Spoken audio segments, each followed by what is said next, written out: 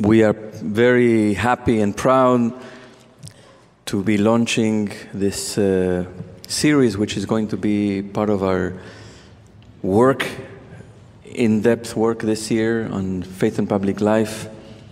In a moment, Rabbi Shuli Paso will contextualize and explain what a wonderful opportunity we have together as a community to go into this journey together for the entire year. I just wanted to say how happy I am that we're all together to begin on this journey, and particularly happy that my friend Professor Moshe Halbertal, somebody who has written and thought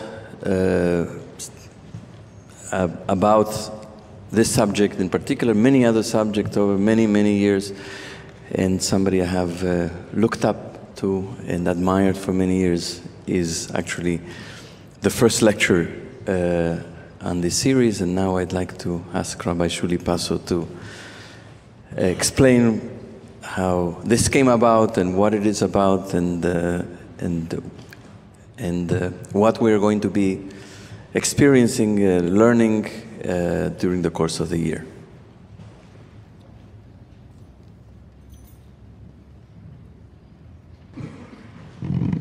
Thank you, Rolly. Thank you, everyone, for being here tonight.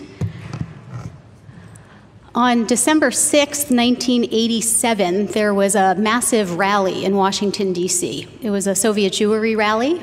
Maybe some of you were there. I was there. I was 11 years old. I took the bus down from Philadelphia, where I grew up, with my family and my classmates. And being 11 years old, I didn't quite understand the magnitude of the issue of Soviet Jewry and what it was we were going to do. So I was asking my father about it. And what is this all about? Why are we going? And I remember distinctly him saying, we are going because we take responsibility for people outside of our immediate community, right? And this is what we do as Jews. We take responsibility for people outside of our immediate community. We stand up, we act on our values. And that rally and my father's words had a really big impact on me. That was a formative experience. It was my first political experience. And in many ways, it set me on the path that I have been on for the rest of my life. And I think many of us have stories like this, right? Stories about an experience or a person who influenced us, helped shape our values, influenced the way we see the world, or inspired us to act on the things that we care about. And institutions have stories like this too. Many of BJ's stories are stories of the influence of Rabbi Marshall T. Meyer and Rabbi Abraham Joshua Heschel, whose teachings and whose actions created a legacy here of institutional commitment to engaging in some of the most pressing social and political issues of the day, and rooting that in Jewish values, doing that work as an expression of Jewish values. And that has not always been without controversy. And since the presidential election last year and the campaign leading up to it and the months coming after it, many of us here in this community and in the clergy, and I think in our world, have been asking, how does this legacy, and particularly at BJ, how does BJ's legacy and the Jewish tradition and the history in which it is rooted obligate us to respond and reflect in new ways, and different ways perhaps, to the social and political reality in which we find ourselves in this country right now?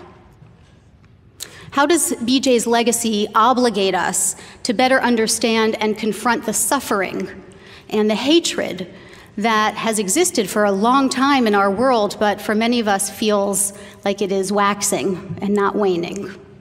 And we're seeing even more of that.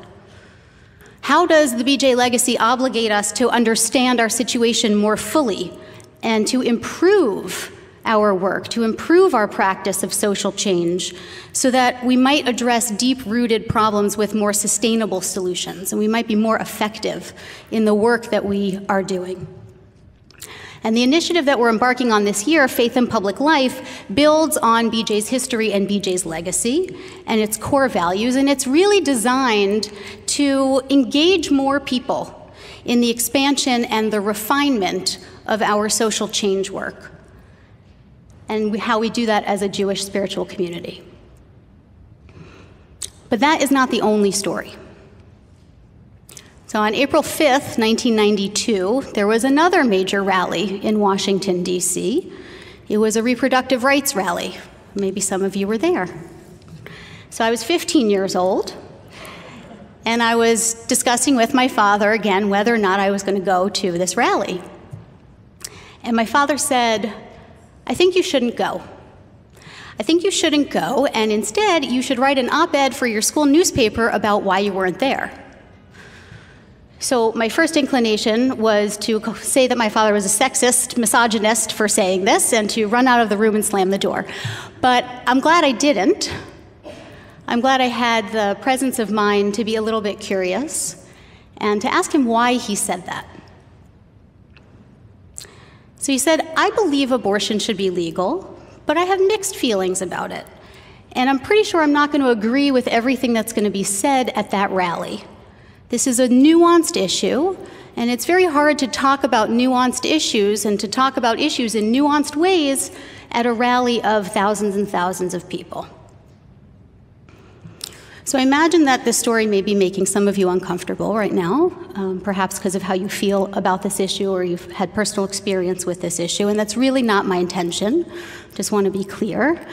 My intention is really to highlight what my father said, because I think there was a lot of wisdom in that. So whether you agree or disagree with his views about the rally, he was really right about one thing. It is very hard, maybe impossible, to have a nuanced conversation at a rally of thousands and thousands of people. It is hard to have a nuanced conversation with one person when you're talking about an issue that you care very passionately about, that you believe in your heart of hearts, that is an expression of your core values. Your position on that issue is an expression of your core values. And so when someone disagrees with you, it's not just a matter of disagreement, but it's feeling that there's a threat to your core values. And I think there's a growing feeling among many in this country that this political moment calls not only for a recommitment to our values and to putting them into more effective action, but also for a recommitment, or maybe a new commitment for some of us, to nuanced conversation, to openness, to listening to people with different perspectives, to other stories without demonizing those people who see things differently, to dialoguing across difference and listening with curiosity, and to seeking to understand, not necessarily to agree, but to understand. And this is a second element of the Faith in Public Life initiative. Why we are doing this year, to have a more nuanced conversation, as we've done at BJ with other controversial issues, like last year's JIBC initiative, and several years ago, the Israel Dialogue Initiative. We're not new to this type of listening and this type of work. And over the course of the year, we want to hear from diverse voices, both within our community and from outside of our community, and to engage in some reflection and introspection about how our country arrived at the moment we're at right now. And what do we need to learn? What do we need to do? What relationships do we need to build? And how we ourselves may need to change if we want to build a stronger community and a stronger society. Because what got us into this situation is a pretty complex story. There are 4 core animating questions that we're going to explore over the course of the year through Faith in Public Life. And the programming for this initiative includes this public lecture series, which we're kicking off tonight, study materials that are being produced in partnership with Machon Hadar, trainings and workshops, community events to learn more about specific issues, and tzedek minyanim, small groups that are going to be learning and acting together. So not every program and not every event and aspect of this initiative will explore each of the 4 questions, but they'll all provide an opportunity to dig in and reflect on at least one, and together those questions will provide a thread that runs through the year. So the format for tonight is going to incorporate these questions. And in some ways, it may be a little different from some of the lectures that you may have been to here at BJ. First, we're going to hear from our speaker, Professor Moshe Halbertal. And immediately after that, I'm going to ask you to break into pairs or small groups just with the folks around you for some conversation. Conversation about what you heard in the remarks, conversation and reflection on the 4 animating questions, which are on your handout. And we'll then come back together to hear some report outs from these small group conversations and some Q&A with Professor Halbertal before we close. So with that, it's a great pleasure and a privilege to introduce Professor Moshe Halbertal. I had the honor of studying with him when I was doing my master's degree at NYU, and he was teaching, as he does most years, at the law school. He's a professor of Jewish thought and philosophy at Hebrew University in Jerusalem and the Gruss Professor at the NYU School of Law. He is the author of many, many, many books, including People of the Book, Canon, Meaning, and Authority, Maimonides' Life and Thought, and his latest book this year, The Beginnings of Politics, Power in the Biblical Book of Samuel. In 2010, Halbertal was named a member of Israel's Academy for the Sciences and the Humanities, and we are very pleased to have him here tonight.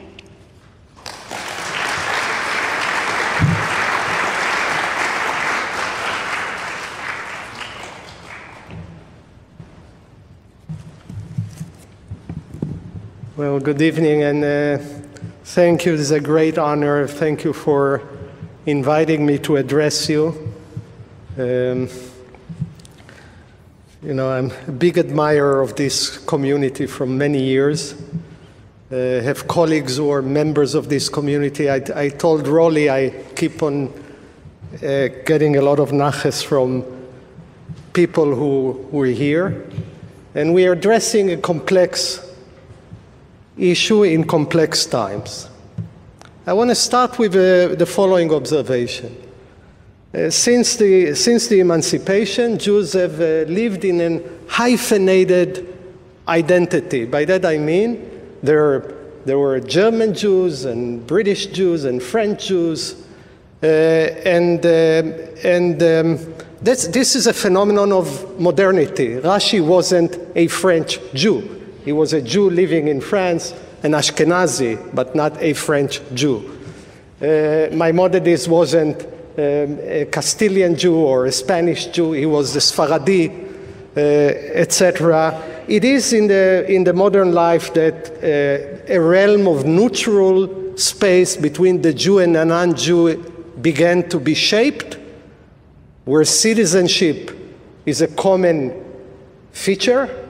The hallmark of that is the capacity of marrying, civil marriage, creating the most deepest human bond outside the church and the synagogue. This is a new reality we're in. I think Spinoza was the first Jew actually to leave the Jewish community without converting to Christianity. Basically, he elbowed the neutral space in his own thinking and reality, and this is fact of our life. By the way, one very important feature, this hyphenation was very unstable for European Jews, as we know. The German Jewish identity wasn't stable, to say the least. But American Jewish hyphenation is a blessing, because in Germany, the only hyphenate people were the Jews. Others were Germans, and there was a German Jew. Well, in America, we are all hyphenated. So the African American, Jewish American, Italian American, etc. This is not, in that respect, a thoroughly clear-cut nation state. Jews are citizens of this state. And I want to approach this problem, to begin with, as citizens. Let's leave aside the moment the Jewish perspective. By the way, I'm a citizen of another country, of Israel, right? By the way, believe me, it's a full-time job, right? Full-time job. I tend to run my country in my head all the time. My friends claim that I am the most experienced statesman and politician there ever existed. When I meet someone else that does it, we even form a government. So we are, citizenship is a big feature of our life. And I want to address first the question as citizens, where we are at. Now, this is not only, I think, an American, a US issue. I think it's a global problem. Israel, Europe, other things. Something about the liberal humanistic order is being challenged in a serious way. And there is a call for action. Now, by the way, as citizens, we disagree about many things. We disagree about taxation. We disagree about different forms and ideas of distributive government. We disagree about distributive justice. We disagree about the role of government. We disagree about foreign politics. We have many disagreements. But I think what's unique now in the age, or in some anxiety that is awoken by this condition, is that the very framework of continuing this conversation and disagreement is being challenged. The very framework. And I want to address three issues that seem to me it's very rare in nation's life, I think, where what's at stake and what needs to be defended is the framework to have an argument. It's a rare moment, and I think we are, to a certain degree, in that moment. And I want to talk about three issues. The first one, there is a straightforwardness to that, but I hope I can conceptualize it in a fruitful way. The first one is democracy. The essence of democracy is a non-violent procedure to adjudicate disagreements. It's a beautiful thing. A non-violent procedure. It's a way of living together in differences. Why? Because we agree on a shared procedure to adjudicate those differences. Now, when a candidate to presidency says, ahead of time, and this is a new moment in political argument, that elections will be rigged, then after the election he challenges his own election in terms of what happened. Or that he will lock, how did they say? Lock her up. Or that he will imprison his rival as if this is the winner-take-all process, as if this is Egypt. Or when he says something, to a certain degree, even worse, that the prior president, the prior beloved president, was an illegitimate president, that he has basically stole the presidency. This is a new phase in political discourse. And again, it's not about this or that policy. It's not a policy debate. It's a debate about the possibility of having policy debates.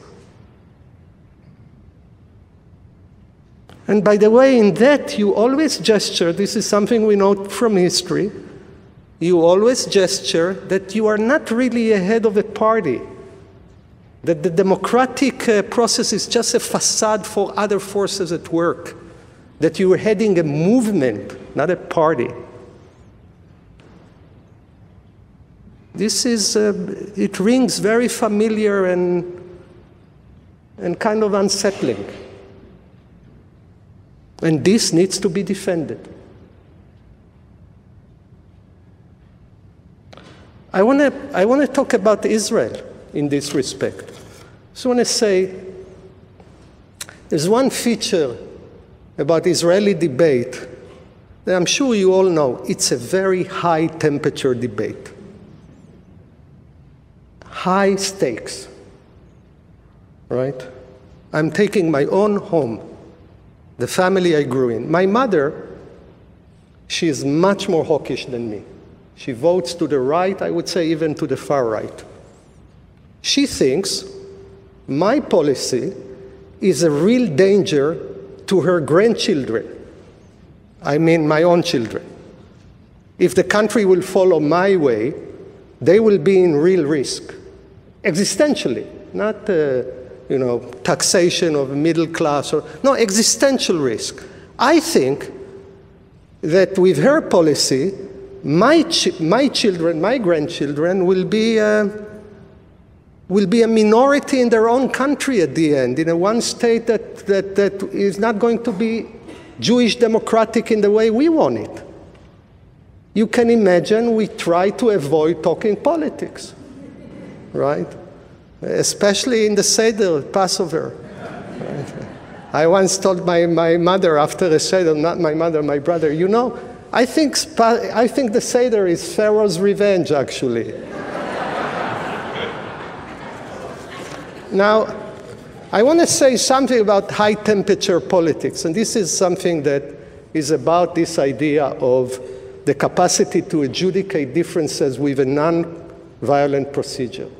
When you have high-stake politics, and temperature is very high, usually democracies do not like it. They want to lower the margins of debate, because if the debate is existential, then for the other side, it's very difficult to accept the results of the elections.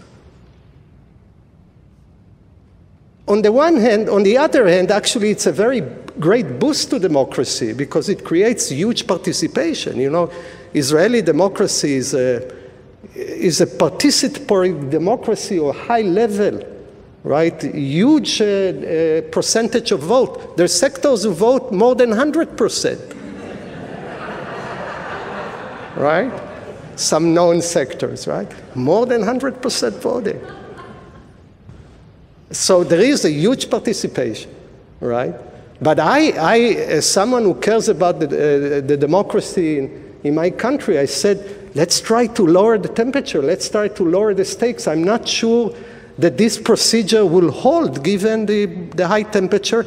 By the way, I just want to say one traumatic moment for Israeli democracy is the murder of Yitzhak Rabin. By the way, the murder of Yitzhak Rabin didn't come from, I mean, there was incitement. That wasn't the issue.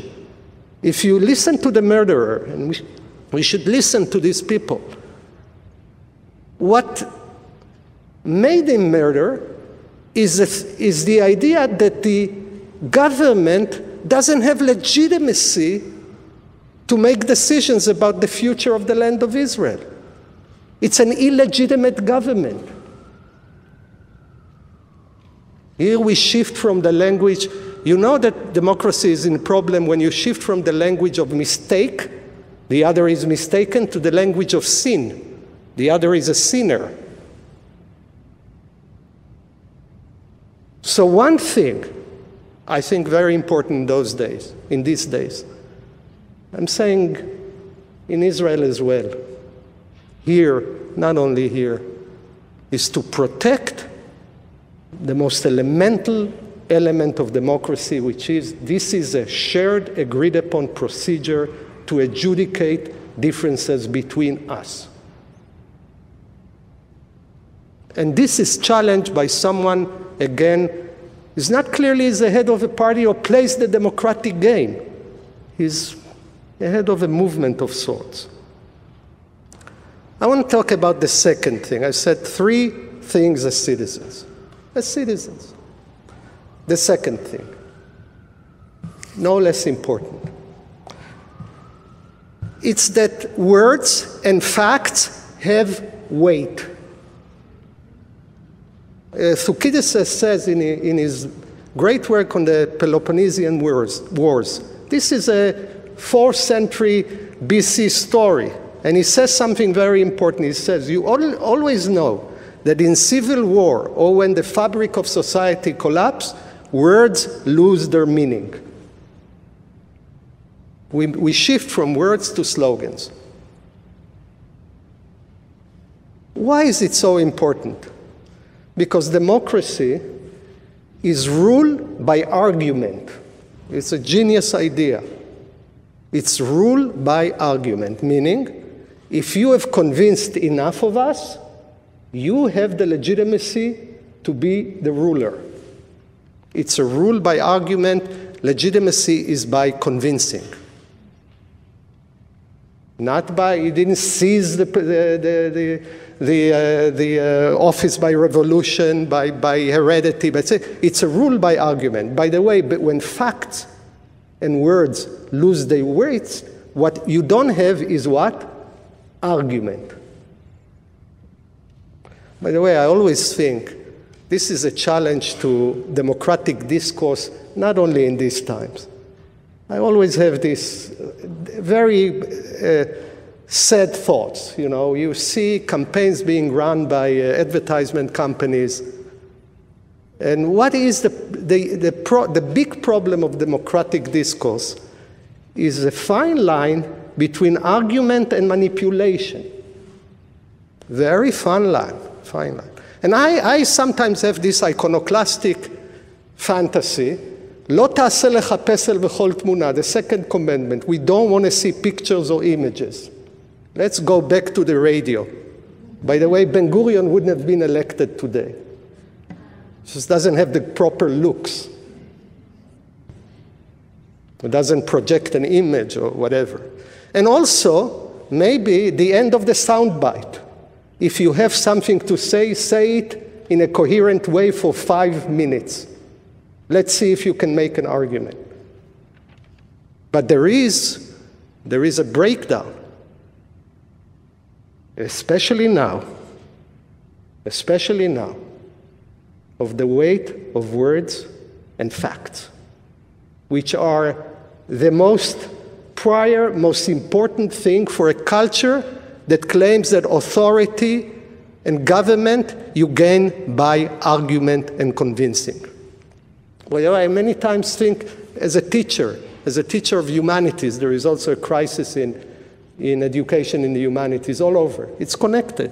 What is a good education in the humanities? You want the student to be very open to argument, and immune to manipulation. And then by discarding facts, by claiming that words do not matter, you create what I call the charisma of ignorance.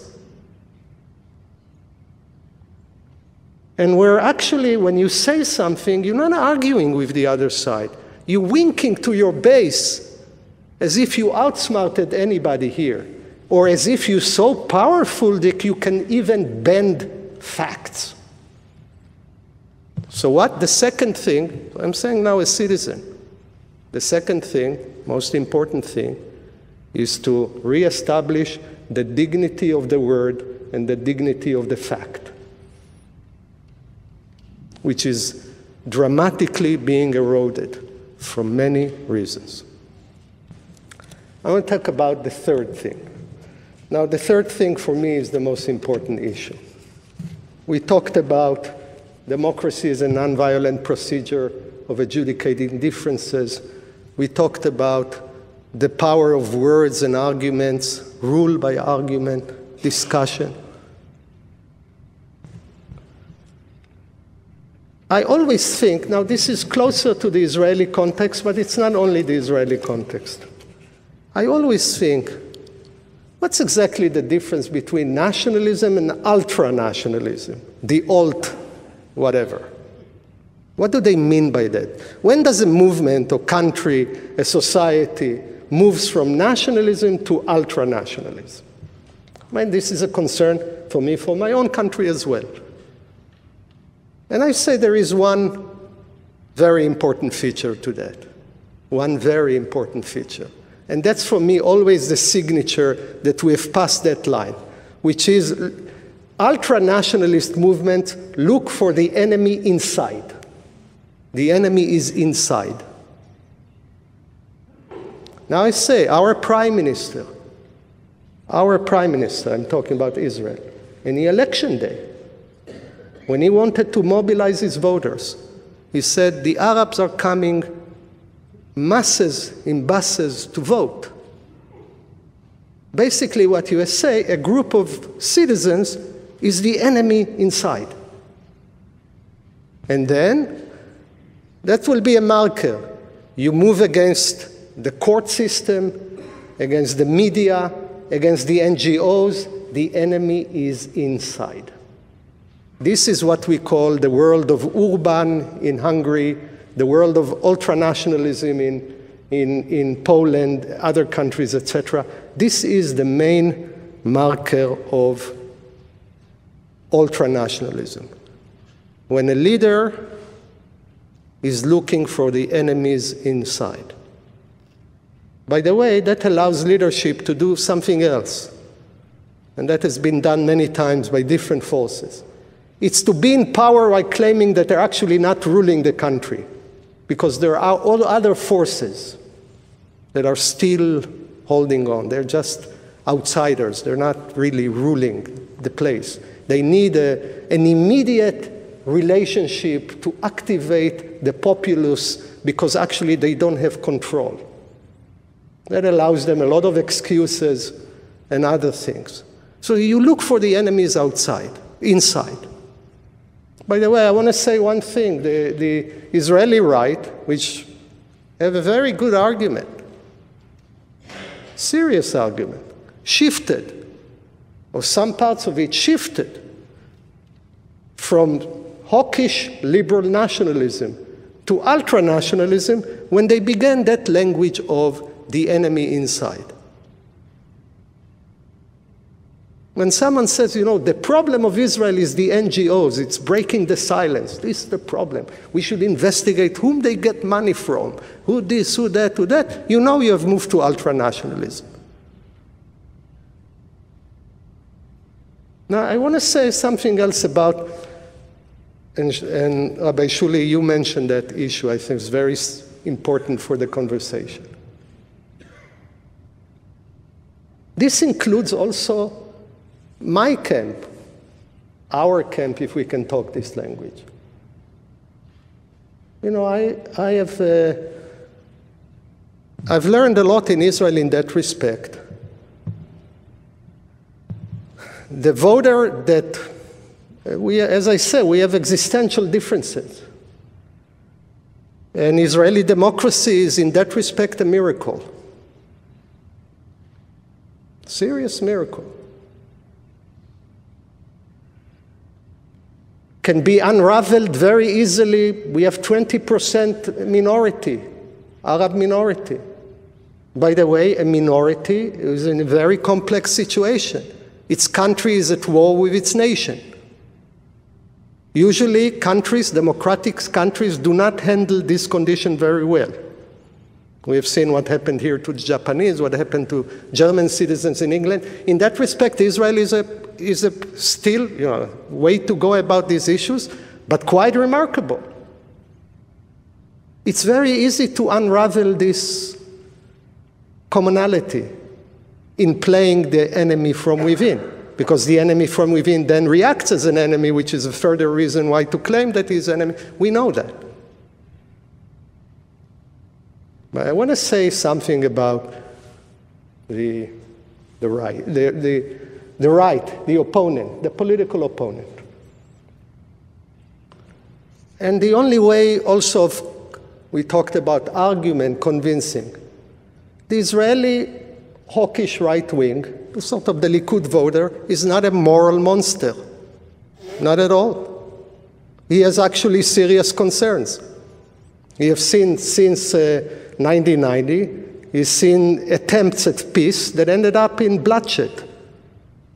He's afraid that if we'll give up territories, Hamas will control our airport, Tel Aviv, etc., etc. He's concerned.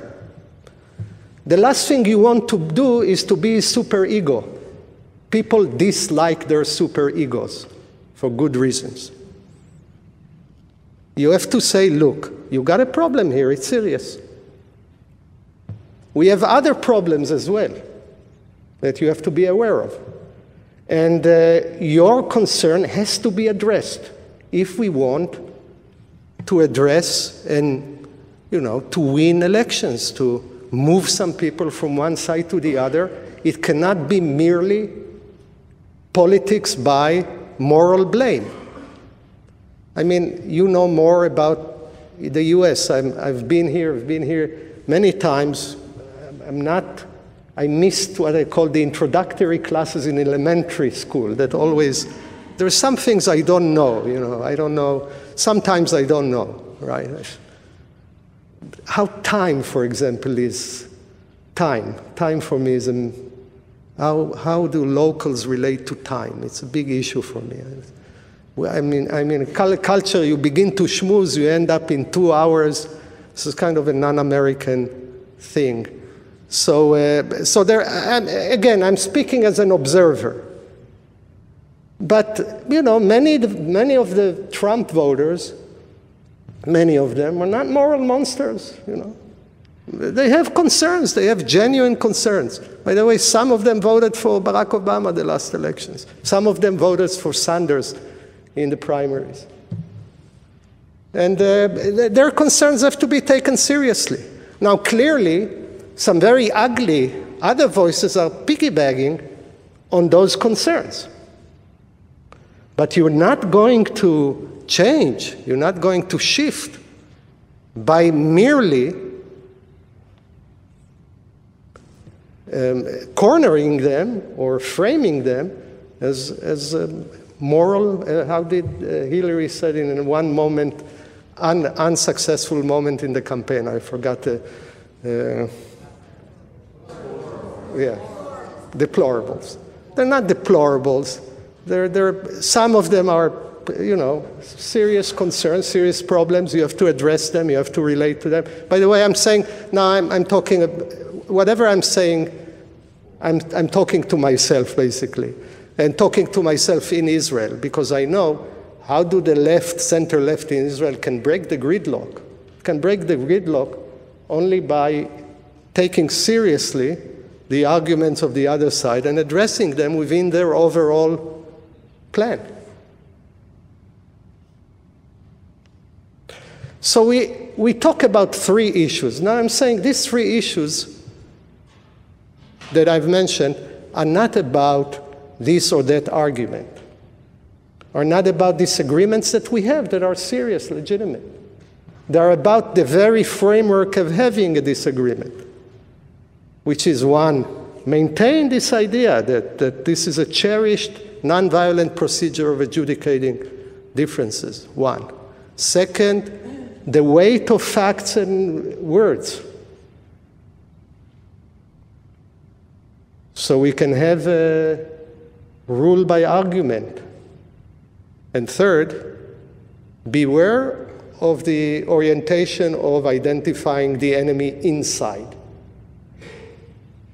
And it takes different forms. I've seen how it works here, there, and in many other places. Now you ask yourself, okay, this is all good as citizens, so what do we do as Jews?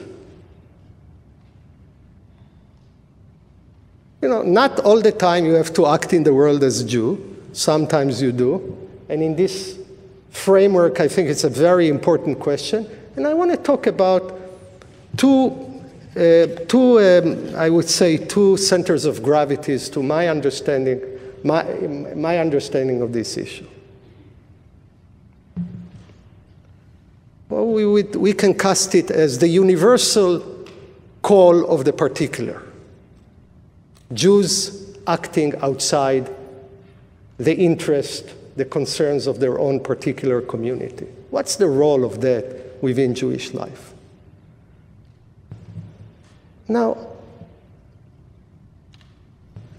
all serious life, this is a philosophical argument that I believe in.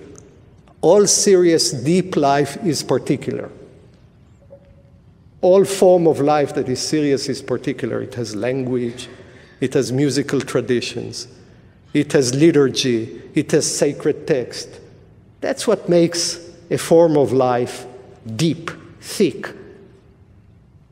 There isn't such a thing as a universal form of life. I've yet to meet the universal man or woman. There isn't such a thing. Wherever that person emerges, he emerges as a particular. First of all, he talks a language. That's already plenty. And he has calendar and initiation rites and a whole, what we mean by culture, aesthetics, music, everything. Everything that is deep and meaningful in that respect is particular.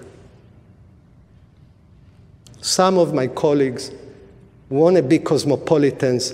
By the way, even cosmopolitans are not an embodiment of universalism. What they are embodiment, in the best case, of few cultures, particular cultures, melding into another particular culture. which is good. You know, I met in my life only one cosmopolitan person genuinely. You have to know so much to be a cosmopolitan. When I was growing up in Montevideo, not far from Raleigh, I was a child. In my home lived a legendary figure, who was a friend of my father and mother, Professor Shoshani. He's a known genius. It's kind of a legend. And he knew basically every language there is. The deal between him and my father was he didn't have money or didn't like to spend money, whatever. The deal was that he lives at home, doesn't pay rent, but my father, as a Holocaust survivor, Eastern European Jew, was fixated in world politics. Every week he gives him a summary of all newspapers in all European languages. Now, my mother once pressed Shoshani, asked him, Shoshani didn't say what his name was. He called himself Shoshani, that wasn't his name. She asked him, how did you survive the Holocaust? He was in Europe. He said, look, I was in Vichy. They caught me, the Gestapo, and they saw I'm circumcised, etc. So I said to them, I'm a Muslim. They brought a Qadi to examine me. The Qadi said, not only is a Muslim, he's a saint. He just knew, you know, that's, some rare people can be cosmopolitans in that sense, right? Every meaningful life, serious meaningful life, is embedded in a particular tradition. Universalism is a constraint. It's not a form of life. I want to say even something deeper.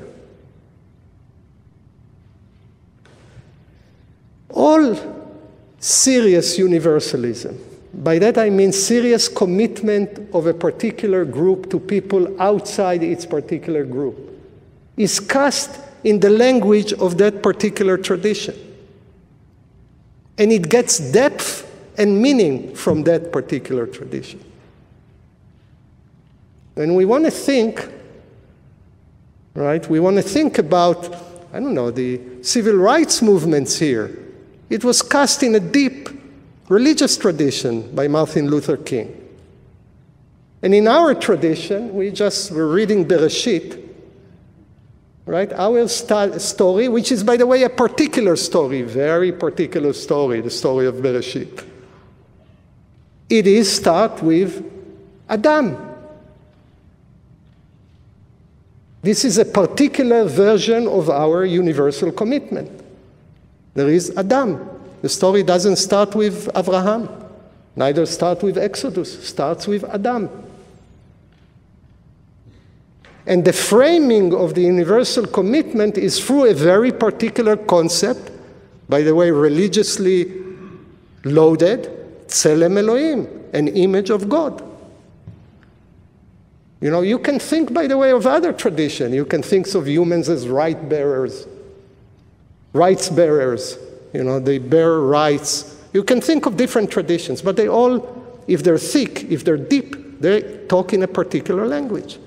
They anchor universal commitment through a particular language. I just want to say one very interesting thing. I would say maybe the most powerful meditation that is in our tradition, of that moment of starting the world with Adam, not with Abraham, not with Exodus, with Adam.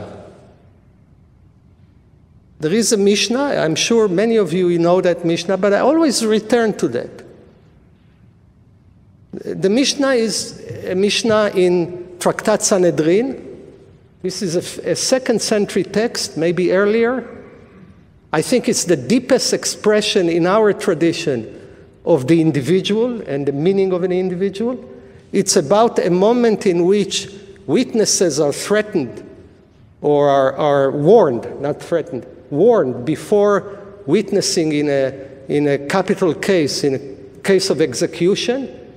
And the court says to them, this is a heavy matter, this is life. So it's not hearsay, no circumstantial evidence, nothing. It's serious. And they tell him, they ask, למה נברא אדם יחידי? לפיכך נברא אדם יחידי. A person was created alone. Why? שכל המאבד נפש אחת, כאילו איבד עולם מלא. That if you have destroyed one human being, you destroy the whole world.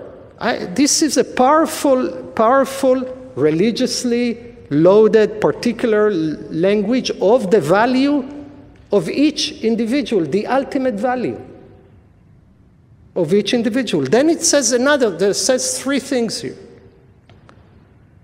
ומפני שלום הבריות. And they were born only one couple, because God could have started the world with many people. He could have done a real show. You know, hundreds, thousands, millions. Started with a couple. Just a couple. And he says, and the other reason is mipnei shlom habriot, for harmony between people, between creatures. Shelo yomar adam lechavero, Abba gadol me'avicha, that the person will not be able to say to another person, my father is greater than your father. This is not about the ultimate value of each individual, it's about the ultimate equality between individuals. Then there is a third thing.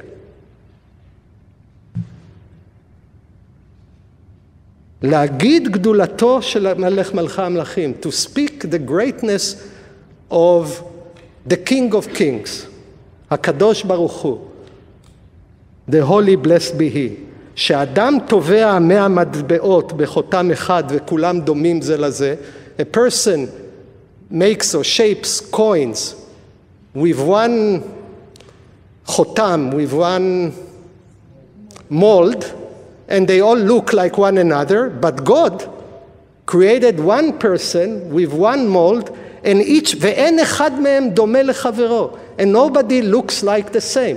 This is the commitment not to the ultimate value, not to the ultimate equality, but a commitment to the ultimate diversity between human beings. That everyone is unique, is different.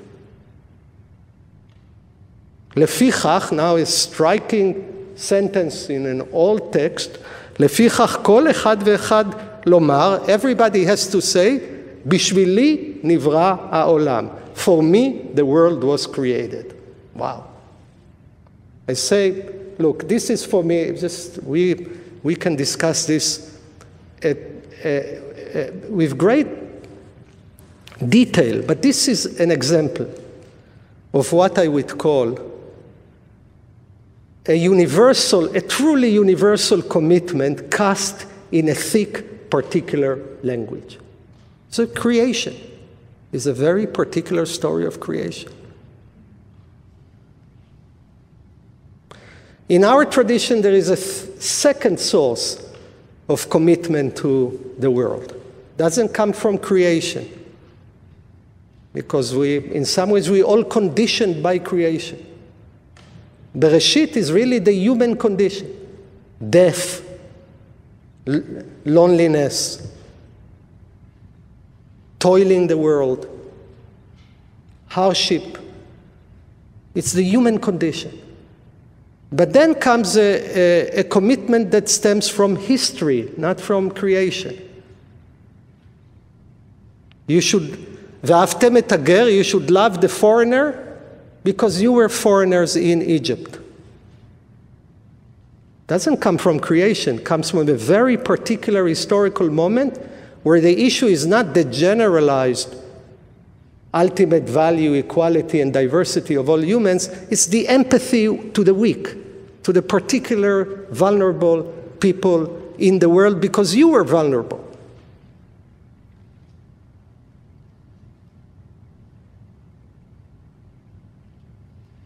Now, I want to come back to my Israeli commitments. As I said, I have commitments as an Israeli. I want a nation state, a Jewish nation state, I do. I'm a Zionist. But I want that nation state to be committed to three things. First, to grant its minorities equal standing, one thing. Second, hopefully, this is a complicated aim to achieve, is to get the other nation that we have amidst us, the Palestinians, a nation state of their own, in the way we want a nation state. Side by side, this is more complicated. And third, to grant every citizen in our country religious freedom, that he can pursue his religion, his or her religions, as they best see fit. Three issues. By the way, what I'm talking about is called the Declaration of Independence of the State of Israel. A very good text, a beautiful text. Now, if I ask myself, where is this commitment come from? From reading Mill, Locke? That's true as well. But it comes from being true to my Jewish past and my memory of our historical memory as a people. Because we were minorities, because we were denied self-determination, because we were denied religious freedoms and the capacity to flourish religiously as a community. All these commitments are a witness clearly to democratic, humanistic values, but to the values of Jewishness, as I mean by that. And the last thing I want is for my country, God forbid, to betray not democracy. That's enough of an issue. But to betray what we are as Jews. To betray our past, our historical memories, and our values. I want to say, lastly, religion is a complex force in history. It plays a very complex role. But when it plays a positive role, it has two powers, two strengths. The first, there is a transcendental anchor. It's not a configuration of history. It's not, there is a way of standing before God with these values. It gives you a capacity, a strong capacity to resist. Because this is a matter of transcendence. And also, being embedded in language, in tradition, in culture, it gives a thickness, a depth to our commitments. And we are trying to figure out, in a serious way in this world, here in Israel, different places, what does it mean to bear witness, a genuine witness to our Jewish commitment?